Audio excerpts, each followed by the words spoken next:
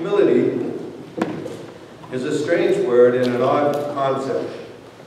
Humility can be difficult to understand. As a word, it comes from the Latin word humilis, which has to do with dirt or earth. So in a sense, being humble is being like dirt. And when we think of dirt, don't we usually think of it as being, well, dirty? Dirt gets on things and ruins things. We like to wash it away, hose it down the drain, scrub it away, and keep it at bay. And sometimes if you mix dirt with water, you get something even worse, mud. Furthermore, dirt is what gets walked on and stepped over. It's under us, it's beneath us. Feet and shoes walk all over dirt. This image of dirt is what might explain our inglorious and lowly opinion of it. But maybe there's another way to look at dirt. God used dirt. This is what the book of Genesis tells us. Genesis tells us that God fashioned man from dirt, from humilis. It's no coincidence then that we are called humans. We are called humans because we come from humus, from dirt. Perhaps our perception of what the word humility means is also closely tied to our perception of what we feel to be the dirtiness of humanity. But there is a dirty little secret. And the secret is revealed when we look at Jesus' life.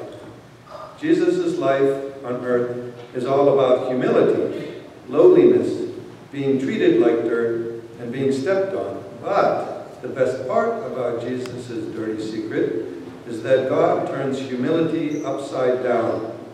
God glorifies humility. God exalts dirt. God raises up dirt from the dirt. To explain this with a concrete example, it might be good to look at the life of Saint Euphrosynos the cook. In our church, Saint Euphrosynos' medallion icon is located right above the chanter's stand, second from the left. He's wearing monastic clothing and is holding a branch with 3 pieces of fruit. His clothes teach us that he was indeed a monk, and the fruit he is holding is part of his story, which goes like this. Euphrosynos was born of peasant parents and consequently was raised without schooling. Later, he entered a monastery, becoming a monk. But since he was considered to be a country bumpkin, he was given and kept in the difficult job of serving in the kitchen. In addition to being given this difficult job, he was picked on and mocked by some of his brother monks. However, Euphrosynos put up with being picked on because his faith was strong. His faith and wisdom allowed him to put up with the bullying with peace of mind. He was not troubled in the least by these things. Even though Euphrosynos could not read letters or speak eloquently, he had a beautiful and pure knowledge of God. He kept this wisdom close to himself. It was a secret that only God knew, until one night, when it was revealed in a miraculous way. It was revealed to a priest in Euphrosynos' monastery. One night, while asleep, this good priest found himself in what seemed to be a garden. He was amazed at all the delightful things that he saw. But even more amazingly, he saw Euphrosynos the cook. Euphrosynos stood in this strange garden, eating from the various good things in the place. The priest came up to Euphrosynos and asked him whose garden this was, and how was it that he was in the garden. Euphrosynos replied, "This garden is the home of God's chosen ones, and by the great goodness of my God, I live here." Then the priest asked, "But what do you do in this garden?"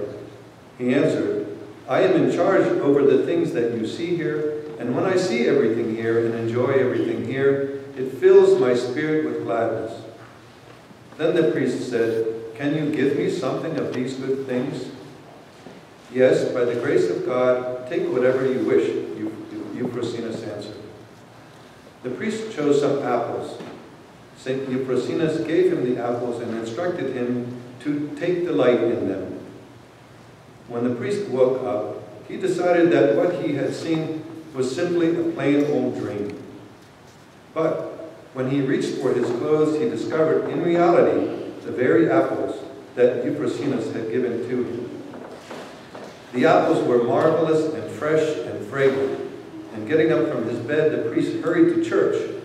In church, he saw Euphrosynos, and he asked Euphrosynos about the previous night, and persisted and persuaded Euphrosynos to reveal the secret. Humble-minded Euphrosynos finally answered the priest that he was indeed there in the garden. At the end of church services, the priest told everything to the rest of the monastery. He showed them the apples from paradise. The monks could not put into words how to describe the sweetness of the smell of those apples. They were amazed by the apples and the story that went with them. These monks were overflowing with joy when they all hurried to the kitchen to honor Blessed Euphrosynos. Alas, he was gone. He had rushed away to avoid the admiration of people. Euphrosynos only needed God. He had no need or place for the praise of men.